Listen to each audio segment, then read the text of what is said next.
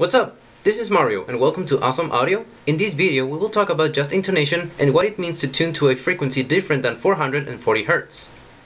Besides tuning in equal temperament, which we explained in the previous episode, there is another tuning system called just intonation, where the frequencies of the notes are not obtained by powers of the 12th root of 2, but rather their ratio to the frequencies of other notes are fractions of whole numbers. This means that the pitch of some of the musical notes will sound slightly different than we're used to.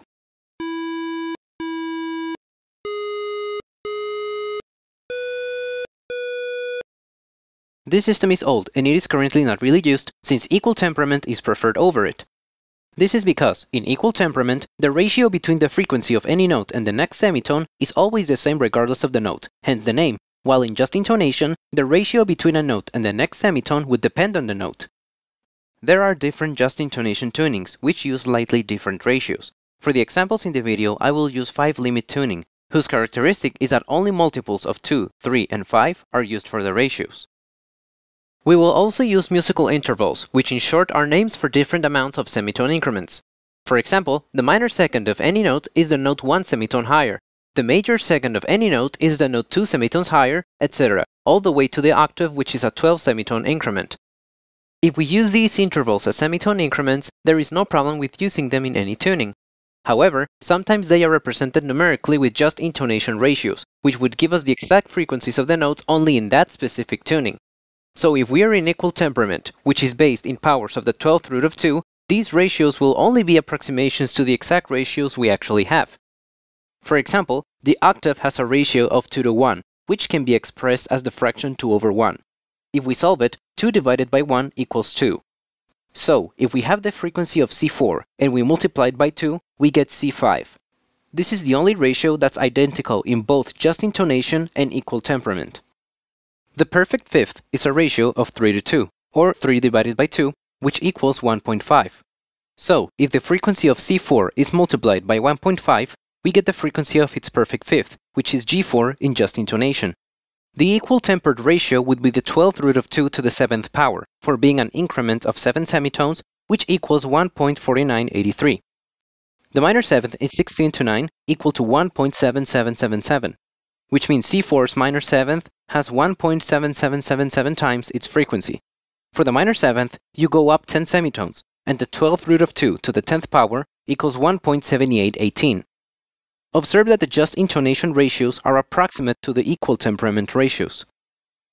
Using these ratios, we can obtain the frequencies of the notes in just intonation and compare them to the frequencies in equal temperament. With the numerical representations of musical intervals, we can also predict how consonant two notes will sound when played simultaneously. Generally, the smaller the numbers, the more consonant the notes will sound together.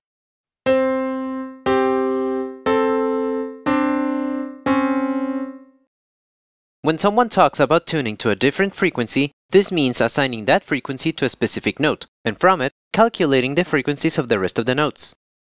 In equal temperament, we can calculate the frequency of all notes using this more generalized form of the formula I presented in the previous episode. For example, if you wanted to tune to A4 equals 415 Hz, you'd need to replace 415 Hz here, and A4's key number, which is key number 49, here. You would obtain the frequencies of all notes on an 88-key piano by solving the equation with n values from 1 through 88, one by one. You may find an Excel sheet like this, with this formula, useful for this.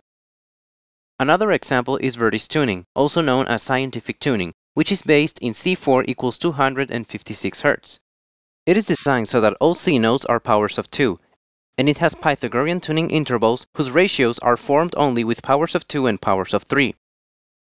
Many people know this tuning as the A4 equals 432 Hz tuning.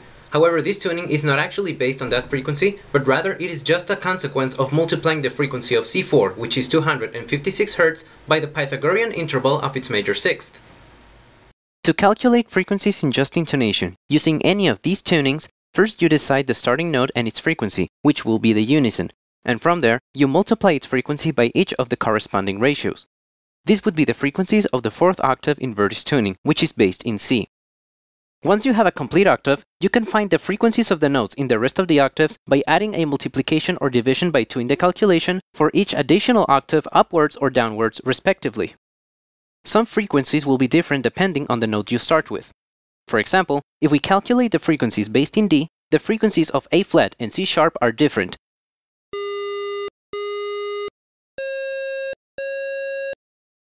This is why if a musical composition is transposed to a different scale in just intonation, some notes would sound out of tune compared to the original scale, which does not happen in equal temperament. Using Audacity, which I recommended in episode 3, you may generate tones of any frequency by going to Generate Tone. You may find this useful if you wish to tune to frequencies of an alternative system or if you wish to compare the audible difference between two frequencies. A piece of advice: square and sawtooth waves are very loud, so while an amplitude of 0.8 is okay for a sine wave, I'd recommend you to lower the amplitude to 0.2 when generating a square wave or a sawtooth wave. As you can see, there are many ways to tune based on the intervals and the starting note. Just keep in mind that the currently most used system is equal temperament with A4 equals 440 Hz. With that, we conclude this episode. In the next one, we will talk about how to calculate the distance between guitar frets and about the problem of attempting to use Verdi's tuning on a guitar. If you enjoyed this episode, you may hit like, leave a comment, and share to those interested.